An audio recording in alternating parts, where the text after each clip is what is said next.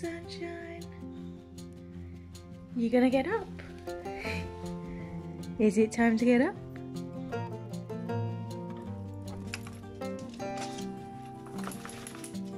Three, two, one.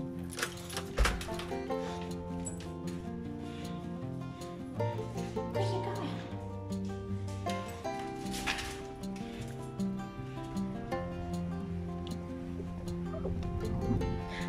Hi, and welcome to Emma's garden. Right, we are in a bit of a mess at the moment because, well, it is winter still, though spring's coming out. And we had all this trouble last year, namely with this pond having a good collapse after the neighbour had a go at it. That debris down there it's all from inside the pond when I was extracting out all of the fish and the plants as much as I could. So this is going to have to be sorted out this year, along with this whole area which had to be, well, left over winter. This was actually supposed to be built over here as another raised bed, but I mean it's all ready to go. I just have to put it together, and there we go. The fox has been at the water barrel as usual and keeps pulling the lid off. I don't know why, but it entertains the fox. And back here we just have another little rockery area with some herbs in there. I mean, I'm thinking about sealing off this whole area because over here is where the main fox den is, and as much as I do love the cubs, the naughty ones that like to come over have been causing hundreds of pounds worth of damage. And I think we're at this point now wherein either the garden lives and the foxes stay out, or I just give up altogether. This also needs sorting out. I've got to put this water barrel in working. So yeah, this was a really nice pond last year. I have no idea what I'm going to do with it at the moment. I might rebuild part of the wall here because, as you can see, there's a massive foundation crack running right the way across. Turn this area into some sort of planting area and have a slightly smaller pond. Maybe put in plastic coating inside, mould it around, rather than having this pool paint. I mean, it worked, but you know, obviously someone comes along and decides to screw holes into it. That's gonna happen. Emma's enjoying her grass. Always hungry, always hungry. So this is one of my raised beds. This was the first one I put in about 3 years ago. It could do with a bit of a clean, but again, it's winter, it's been raining, the wind's been going. I need to put some compost down as well. That's gotten behind schedule. I usually prefer to do that around latest is November, so I like to let it sit over winter, but it's doing all right. We've got flowers are starting to come up. This is just flowers and herbs in this area. All this stuff here is garlic from last year, which has bred like crazy and is coming up. Isn't that right, Emma? This bit is also something I was supposed to work on last year. This needs to be completely dug up. The pathway will be something walkable, along with these fence panels need to come down, be painted to match these ones. But while I'm doing that, I'm going to work on my neighbour's garden here. He's given me permission, so I seem to do it every year now. Take care of his brambles because they keep coming over and growing like they are right now. And back here we have my compost area. And I mean, I do love this honeysuckle. He is growing a bit wild back here though. He's meant to be growing along, all the way along. But he seems to prefer to come back here and hang out with the compost pile. Looks nice though, so. This is where I'm going to be getting most of my compost from. I collect up over the year the neighbours, whenever they do their grass cuttings or trimmings, they bring it over rather than having to pay for it to be removed. Put it into my compost pile, and then I've got plenty of compost for next year. This is the bonfire bit. Last year I had a load of old crates and I stripped them for pieces that were useful, kept those for building with, and then burned the rest to make charcoal and, well, ash, which is a good free fertilizer. Plants love it. Gherkins loved it last year because they were in a bed that was pretty much full of just charcoal. Yeah, this is not supposed to be here at all of this wood. I had to move this over because my neighbour was being strange and it had to be kind of defended from him. But the foxes have been running amok in here. This was all really beautiful last year, and now it is, as you can see, dug out. And I keep putting it back in and putting it all together again, and they just keep coming back and digging it out again. And they've killed all of my favourite pansies now, along with some other flowers, and decided to dig up the cabbages. Don't know why I still have cabbages, they just sort of popped up over the winter for some reason. Not winter cabbages even. Poor plants. I'll sort out these bulbs in a bit. This poor apple tree as well, they really don't like this apple tree. Or the blueberries.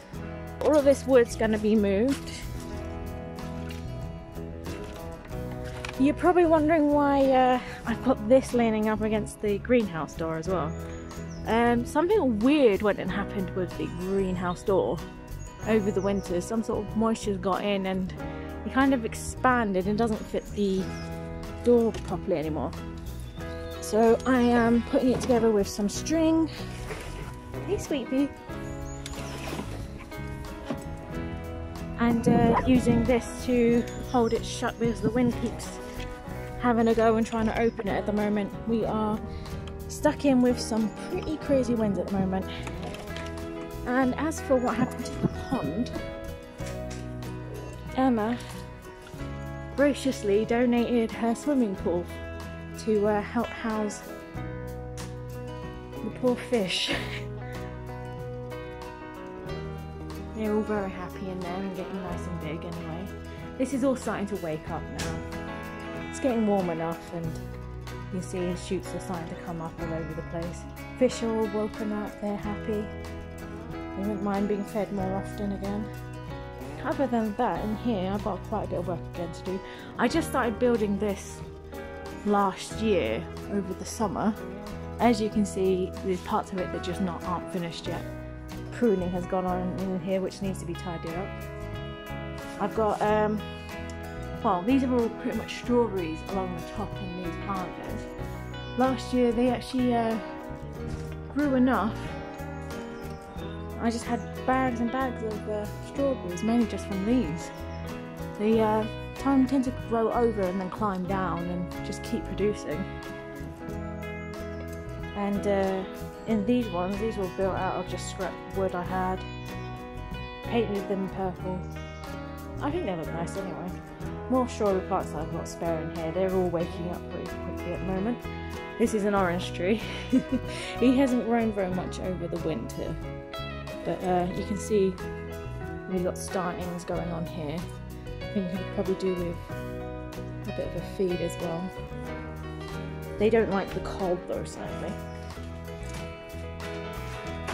In these, I tend to keep potatoes in here. I mean, I got them to try out because they got the little door that you can open up on the bottom and you're supposed to take the potatoes out.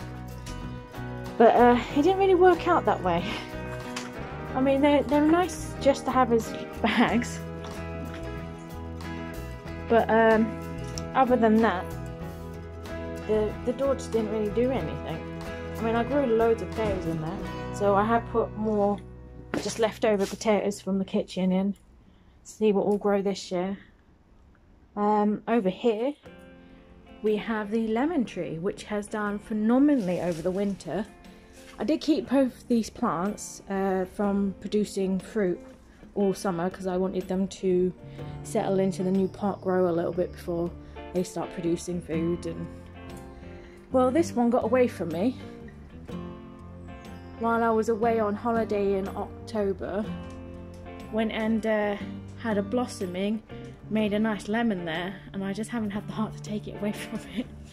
So it's having a go at blossoming again at the moment. And I mean, most of this growth all the way from about here upwards has actually been over the winter. It's really having a good go of it. Really quite likes it in here. A lot better than the orange anyway. These are just leftover plants from last year. I put them in these containers so that they would be watered while I was away, and I just haven't bothered to take them out, to be honest. Mint. These are waiting to go outside. These are all the chilies from last year. Some of these are dead, some of these will come back though. I mean, you see this one has still got some green in it. In this area over here, where the shelves are, this is actually going to be some inbuilt shelves here instead. I just got these as temporaries, cheap off of Amazon, and well, they've actually worked out really well, so I'm going to be keeping them and probably moving them over to this side. But there's going to be more shelves actually inbuilt in here, which is something that I need to work on in the next couple of weeks, because I need to get to putting my seeds in. So this box, when I was growing indoors quite a bit and I didn't have the greenhouse, it's kind of hard to keep a lot of things like chilies. The seedlings, they like a lot of heat. So I built this box out of, this grow box, out of an old cardboard box, painted it white on the inside so you know you got the light bouncing off, and then just cut some holes in to put lights in, and yeah, everything grew really well in there. So I have kept this to use again. I mean, it is cardboard, so it has got a life expectancy on it, but it does the job, and it's a lot cheaper than having to buy those growing boxes, you know, the big light boxes.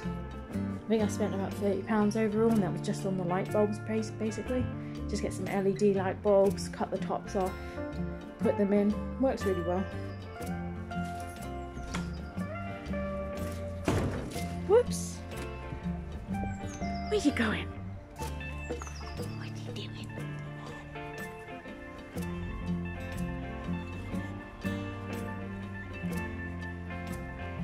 You up to no good, Emma?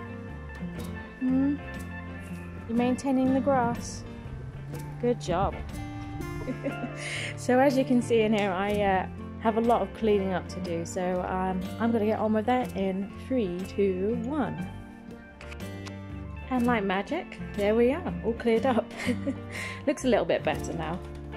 So now I can actually see what I'm going to be doing here, which is, namely, I'm going to be starting on the shelves that are meant to be going here. So I'm going to get some wood out, put it in here to dry for a couple of days, seeing as the weather here is just rain and wind. That's all we have here in England. Now you might be wondering, why on earth have I got all this stuff going around this pool here? Well, it's because this is a dog pool. It's one of those ones that can stand up by itself, but as it heats, which it did at the end of, I think it was August, around about then, we had quite a bit of sun still going on all the way up until November, and the heat was making the material that the pool is made out of become elastic, and it was starting to topple a little bit. So just to reinforce it, I went and got the bags from around the back and put them around it just to give it a bit of extra stabilisation, which has worked out pretty well. I mean, it is handling it. I still don't know what I'm going to be doing with these poor fishies and their plants. Either the old pond is going to get repaired a little bit, or these are going to have to be rehomed. There's quite a few fish in here actually, not just goldfish. It's quite a lot of natural fish that you would find around the UK really. Common carp, sticklebacks, that sort of thing. Though my favourite in here is the ghost carp, which you will not see very often swimming about, but when they do come up, they do look lovely and ghosty. They've gotten quite big this year as well. It's mainly the goldfish are very friendly. Stick your finger in, they'll come say hello. There's a few different types of goldfish in here as well.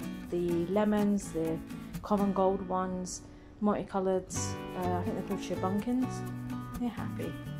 And that's all that really matters, I suppose.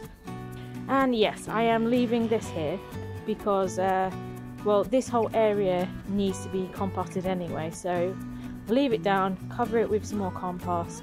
The lawn has to be all redone. Now I've got to move all of this wood. So I cleared the wood. Now you can see why the lawn needs redoing pretty badly. Also because it keeps sinking. So I'm just pruning these back now.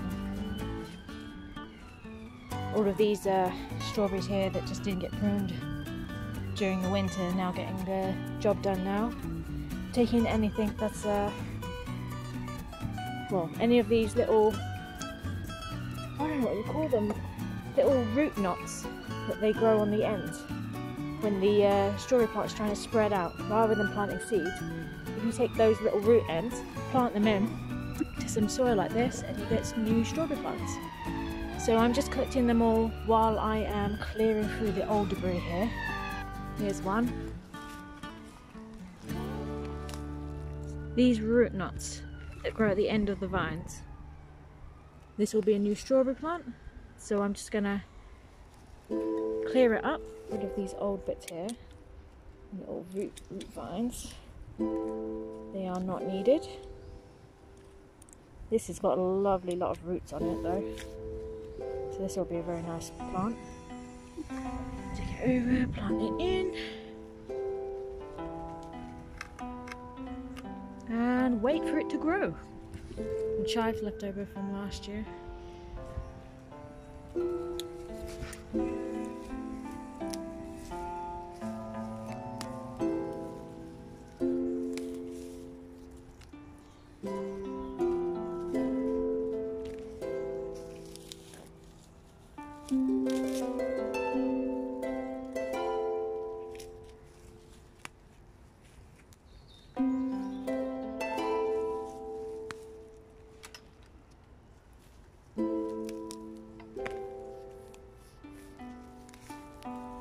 It was good to pull these out, even though they're making new plants, just because they end up taking over and suffocating everything else out. There should be flowers in here, for instance. This is some garlic. Garlic is wonderful for keeping pests at bay, which is why I tend to grow a lot of it. Another good one is marigolds. Plant them in with strawberries, and it stops worms and things from keeping the roots up. And they're pretty. Certainly helps when they're pretty. Here we go. Another one. Some nice roots on there. Plant that in. Well, that looks a little bit better. The fox will probably be down here in a minute and dig it all back up again, but at least we got it started back on track. I've got a lot of new strawberry plants, managed to put them in and rescue anything out that was previously thought dead, but turned out to actually be alive, despite the fox's best efforts. And the wood is in the greenhouse. So I'll let it dry for a few days, and then I'll come check on it, see which bits are useful, paint it up to make it waterproof, and cut it to size, and we will make some shelves. Hey Emma! You waiting for me? Are we going in? Are we? Are we all done? Are we? Good girl. Come on, kitty pie. Let's go. Let's go.